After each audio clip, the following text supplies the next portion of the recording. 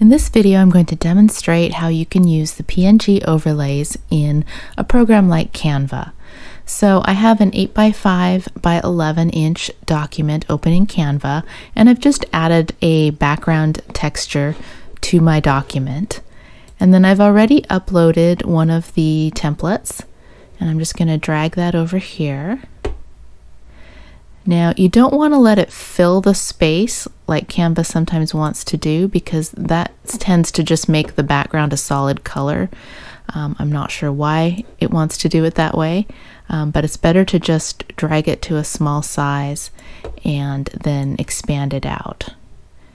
And these are actually 8.5 by 11. I'm not sure why they're not even importing at that size, but anyways.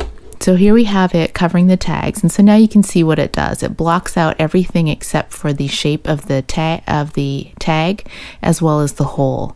So from there you can go ahead and you can decorate it. So maybe I'm going to add this leaf here. So again, I don't want it to fill the whole space. So I'm just going to get rid of this second one, and let's just size this down a little bit. Move that there, and then I can grab some text, and there is one about gifts already, so I'm going to just rotate that and scale it down and move it over.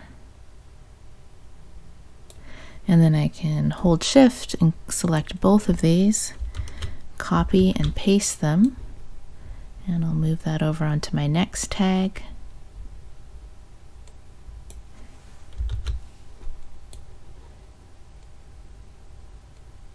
And then I can hold Shift and grab everything, copy and paste, and drag that down to the second row.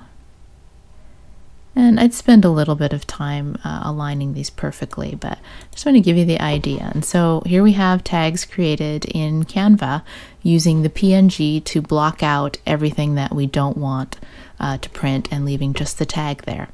Thanks for watching.